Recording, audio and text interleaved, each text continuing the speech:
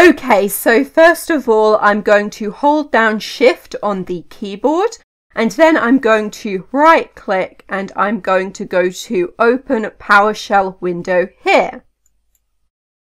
And this opens up the Windows PowerShell.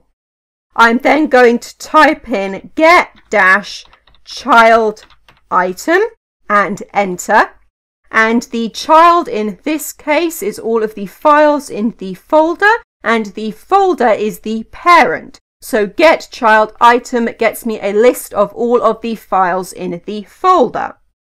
Now in Windows PowerShell, if you press the up arrow on the keyboard, it will show you the last line of code that you just ran.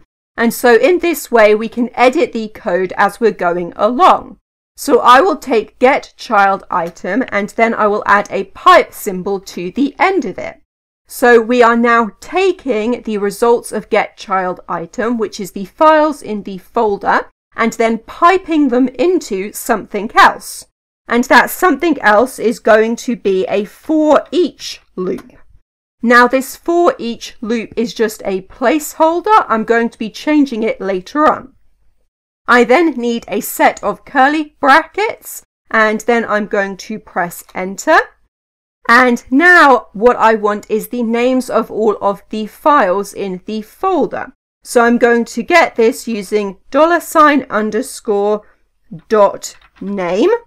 And the $_ part means use whatever we are piping into this. So that is all of the files in this folder. I then need to close off the curly brackets and then I can press enter to run this. And I get all of the file names in this folder without all of the extra information that I got before. This still has the file extension in it, which I don't actually want. So I'm going to change this to basename. And that gets me the names of the files without the extension. Then I want to split this. So I'm going to do .split. And I need a set of brackets and then quotation marks. And inside of this, I'm going to put what I want to use to split the name. And so I am going to use an underscore. Then I need a set of square brackets, and in here I'm going to put a 0. And this will get me everything before the first underscore. So when I press enter, I get just the first part of the file name. Then I can change this to 1, and this will get me everything after the first underscore. And so now I get the second part of the file name. And if I had more underscores in my file name, instead of putting in 0 or 1, I could put in 2 or 3, etc. What I want is to change the order of these parts of the file name. So I'm going to put in 1, 0.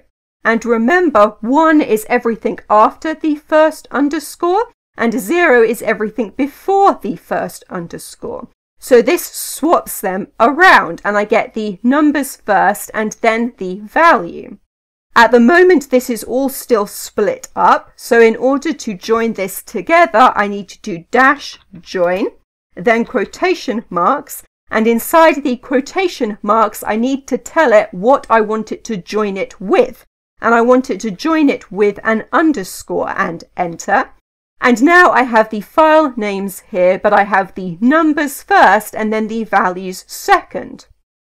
Then at the moment, we do not have the file extensions here. So in order to add them in, I need to put all of this inside brackets. And then I'm going to add the extension onto the end. And to do that, I need $_.extension. And then enter. And now I have the file names with the .text at the end. Now I'm going to go back up to the top line and I'm going to get rid of the for each part, because remember I said this was just a placeholder. In order to actually get it to change the names of the files, I need to put rename-item-new name. And now when I run this line of code, we're going to keep an eye on the file names here. So when I press enter, it's going to change the order of the file names. So now I have the numbers at the beginning and the values second. And because of the way this code is set up, if I run it again, it's going to swap them back around and I end up with the original file names again. So in this video, I have shown you how to change the order of the parts of a file name using Windows PowerShell, and that is everything.